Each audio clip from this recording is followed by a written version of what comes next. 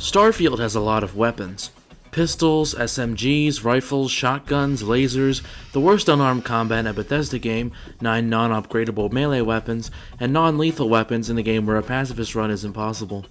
All these weapons share one thing in common: you can use them more than one time before they lose all will to live. But there's one type of weapon that doesn't follow this rule: throwables. Specifically, grenades and mines. Since Best Guest already beat Starfield with only mines and while not wearing a spacesuit, I've decided to build my character around the second type of portable explosive. Can you beat Starfield with only grenades? You can probably guess the rules. Only use grenades to damage enemies, no companions unless required for the main quest, and the entire run is on normal difficulty. That's pretty much it, so with all that said, let's begin. We start the game on our first day of a menial, tedious job, which honestly hits a bit too real for my tastes.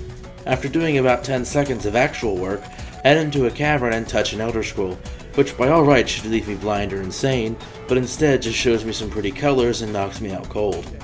I try to make my character look as much like a stick of dynamite as possible, pick the combat medic background for more health, healing, and to get a combat skill so I can unlock demolitions earlier, and pick Introvert, Raised Enlightened, and Terra Firma as my traits. Introvert because I can't use companions, Terra Firma for even more oxygen when combined with Introvert, and Raised Enlightened because I want to see if the House of the Enlightened chest was any good. I then named myself Dyna Mike before stepping out into the harsh vacuum of space and facing off against the Scarlet Armada. And by facing off, I mean standing back, catching bullets with my face, getting unreasonably peeved by this inaccessible first aid container, and watching as everyone makes mincemeat of each other. To be fair, I did pitch in somewhat when I held a gas cylinder in front of a suicidal pirate and granted him his wish, which doesn't count as a kill in the menu. It's like dealing with Jared all over again. After a nice nap and snack break, I run into a roadblock: space combat. As cool as it would be, you can't get a grenade launcher for your ship, and this section is unskippable. I'm just gonna treat this like the Rad Roach from Fallout 3 or shouting at the Greybeards. Since the game forces me to do it, I'll just bite the bullet and turn a few ships into debris. These attacks will become commonplace unless I deal with the Ringmaster, however, so I head to Crete. I only find a few grenades here and there, so I mostly just let Vasco deal with the brigands instead. In the end, I decide to just run past them, and then rudely interrupt Brogan's speech with an explosive surprise. You gotta be kidding. 2 grenades aren't enough to take him down, so I use a mix of Vasco and the trick I used earlier for a guilt-free kill. Running away from the remaining pirates back to my ship, I let the bullets nestled inside my organs take a deep long sleep, level up from discovering Jemison, land, and combine the Blood, Dragon, and Sun Scroll to defeat Lord Archon and stop the tyranny of the sun. I mean, to watch a couple rocks float around aimlessly. Leveling up, I get ballistics and lasers simply because I need a few more combat skills before I unlock demolitions. Ballistics also might increase the physical damage of grenades, although that's just wishful thinking. I then stroll on over to Reliant for some stimpaks, to Walla for information, and the distribution center for a measly 2 grenades. This'll be a running theme. Oh yeah, and I also get a spiffy new outfit. To be fair, the well does have 4 impact grenades I can steal, but they aren't gonna last me very long. On the Red Planet, I use Sarah and my impeccable persuasion skills to find our next location, Venus. Sneaking past some Mirak cultists, and by sneak I mean fly in a straight line, I then find out the guy we're looking for was at Nova Galactic Staryard, which I give a bit too aggressive of a hug. In the station itself, I'd like to save up my limited grenades, so I let Sarah distract the Ecliptics while I make a mad dash towards my objective. One shipwreck and Ecliptic salsa recipe later, I nab another artifact and head back to the lodge, getting shotgun certification so I can unlock the first ranks of demolition, adding a throwing arc and increasing the radius of my grenades by 25%. My next mission takes me to Edgewater, where I find out that Jacob Coe's house is locked until you resolve the hostage situation. The first speech check goes well enough through sheer luck alone, while the second one doesn't go as swimmingly. Thankfully, the game allows you to exit dialogue at any point and quick save, so I do just that and convince the bank robbers in one fell swoop. Now that we can get into Jacob's house, I simply let Sam distract him while I nab the maps and make my way over to the empty nest. 1 grenade takes care of the bandits already inside, while 3 more take care of the ones who followed me in. I then toss 2 more for good measure, snatch the artifact, and test out my new impact grenades on Shaw herself. Think fast, Chuckle Nuts! Bringing back the artifact and dismissing Sam, I treat myself to a much spiffier outfit, break into my non-existent parents' home, sell my crap for a few more grenades, and head to Neon to help with an arrest the only way I know how. In Good Neighbor, only 2 vendors sell grenades, which is disappointing, but I'll take what I can get. Time to go back to Vectera, where I learn the fates of Heller and Barrett, find Heller, find Barrett, and rescue Barrett by throwing a grenade in the same room as him. Somehow, he avoids becoming Constellation Pate, so we both make a break for the ship and head back to the lodge to show him our rock collection. Next up, I head out with Andrasia to an abandoned mine where I grenade some fools, get rank 2 of demolitions, increasing my damage by 25%, grenade some more fools, and put Heller's cutter to good use. Last but not least, I go to Sumati, dodge some crabs, and get sent to the Eye. Vlad says something about scanning for strange readings, but I can literally see a giant ominous temple in the distance, so what's the point? At the Time Wound, I learn the Dragon Wren shout from the heroes of old, showcase it in front of my magic immune friends, level up, and coat my tongue in silver. Which may be useful for my next mission, as it involves my favorite pastime of corporate subterfuge. But first, I decide to get rid of some cursed kicks from my good pal Bianchi. I thought having the boots in my inventory would cause random events or debuffs or something interesting, but no dice. Just ignore someone trying to buy them, place them in a container right next to the guy who wants them, and report back for some easy money. At the Astral Lounge, I set off some fireworks, which nobody seems to appreciate, and then look for our buyer. Who could it be? Surely not the shady guy leaning against a wall with a huge briefcase. I then grab the artifact, threaten both him and one of Slayton's thugs with security, and oh, our ship's been impounded. Okay, time for a talk with the man himself. An interesting thing to note, one of his security guards shows up as an enemy in the HUD, but isn't hostile. Persuading the front desk attendant with an unfortunate name is easy enough, and I vent through the building until I reach the exit. Now, I could just blast all of Slayton's goons to stardust, or...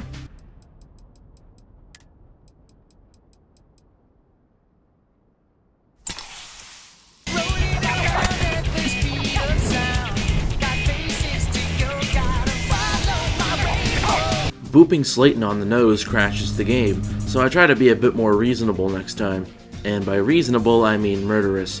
Throwing a grenade at Musgrove almost kills him from the projectile itself, with the blast finishing him off.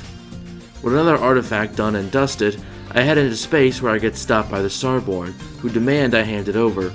So I do. There are no consequences to this, and you can't even bring it up in dialogue later, so it was kind of a waste. Oh well. What matters now is finding more of the things, which I immediately head over to Aurea to do. While the cryo lab is large and easy to get lost in, it's not so bad as I can use AMP to run past most of the enemies. Keywords, most of. At this stage of the game, a Starborn appears every time you collect an artifact, so I put my grenade collection to use and blow him back to his component molecules. On Indum 3D, I marvel at the Crimson Fleet's floating box technology, run through their base, fight another Starborn, and collect yet another artifact. Back at the Eye, I help Sam Coe with welding a panel by just clicking on it. No skill check, no minigame, no nothing. Which somehow counts as a quest. Right. On the bright side, it levels me up, allowing me to get VATS for my ship. When it comes to the scow, I talk my way on board and slip a grenade under Petrov's couch, murdering several bystanders in the process. Taking the artifact gives me 500 bounty with the United Colonies. However, as long as you don't talk to any of the guards, you'll be fine. As it turns out, there's disaster at Constellation, in the form of a Starborn who's been adding unnecessary holes to my friends' bodies. When I get back from checking on the Eye, I find out Barrett's been killed. Now, I'm not a detective, but it looks like he was murdered by a puddle of blood. After escaping the wrath of Mr. Edgelord, I now have to figure out where to go based on some vague coordinates found in old religious texts. Thrilling. Landing at Pilgrim's Rest, I already know the answers to his little quiz, and, pro tip, just pick the most pretentious option for each question. Following a rad scorpion and doing a puzzle in the loosest sense of the word tells me to go to the last star of the Scorpius constellation. Oh, and I get the 3rd rank in wellness. Being willingly abducted onto the Starborn ship, which I would have blown out of the sky if they gave me the option, I skip past all their dialogue and level up, increasing commerce. The moon is similarly easy, as all you have to do is jump to the roof and listen to Nick Valentine ramble on for a bit. Finally, we come to the NASA launch tower. Since I'd like to save my grenades, I simply run past all the robots so I can get the artifact and get out of dodge, dodging some Starborn on my way back. When it comes to who I side with, since I sided with the Emissary last time, I go with the Hunter for variety's sake. We're approaching the final few missions of the game, and if it feels like I've been going at too fast a pace, that's because most of these missions are really that simple once you've done them a few times. I'm not trying to intentionally rush the run or anything, but I also don't want to spend any more time than I have to grinding out vendors for grenades, so there's not much meat besides going from point A to point B. To underscore that point, the artifact on Neosi is done and dusted before any of the Ecliptics can fully react to my presence. Since I don't have enough money to afford a better ship, I convince a person to take a large sum of money, which rewards me with more money for some reason, get rank 2 of commerce, attempt to dispose of a corpse, and now have just enough to afford the Rambler, which has a 22 light-year grav jump range. The Titanfall 2 mission is another one where I just save up my grenades and run through it, except for some mandatory kills, so we'll just move past it. Now for the worst part of the run. I know there's a huge fight coming up, so I go to all the vendors I can think of and restock them over and over until I have about 100 frag grenades. I don't even want to say how long this took, just know that it made me want to take shots of Drano. The first stage of the fight is simple since it's just standard ship combat with assistance from the Hunter. The second stage also isn't too bad, just keep chucking grenades at the clones until he runs out and keels over. In between stages, I had to go back to the vendors and restock on grenades. The third stage makes you waste more grenades than I was comfortable with on weak Ecliptics, but it's also fairly simple. The fourth stage puts you against 2 Starborn, but since they don't have any tricks besides activating some robots, it's a piece of cake. The fifth stage is even easier since they spawn clones of the player character that use your preferred weapon. Since throwables don't technically count as weapons, I end up with my inner demons attempting to punch me to death. Finally, it's time to face the Emissary, and while I could just talk him down, I still want to see if the fight is possible first. When he makes everything 0G, you have to be careful where you throw your grenades or you might accidentally hit yourself. After that, I use up all my secondary grenade types to deal as much damage as possible, and then hard focus on the Emissary himself, ignoring the clones as I need to make every grenade count. Spamming him with explosives long enough earns me the victory. I throw one last grenade at his rear end as a final middle finger, power up the armillary, meet the most handsome man in existence, and beat Starfield with only grenades. In conclusion, the real problem of this run wasn't doing damage, it was getting enough grenades to deal damage in the first place. Vendors only sold 3 or 5 at max during early levels, while at later levels you could get more varieties of grenades and more at once. Still, having to wait for 2 days, stock up, and repeat over and over was mind-numbing as all get out, and every time a grenade missed an enemy, I felt part of my will to live slip away. I do not recommend doing this challenge unless you also use mines, as vendors actually sell more of those than grenades for some reason. Or just be a sane person and use a grenade launcher. If you enjoyed this video, consider showing your support by liking, subscribing, or leaving a comment. If you didn't enjoy this video, dislike it and leave constructive criticism so I can improve. Suggestions for new videos will be featured at the end, and I might make a new video based on your idea. Also, check out Best Guest's video on beating Starfield with only mines. I put the link in the description. This is Causal Loop, signing off. Peace. Dude, let's go. This place is full of grenades.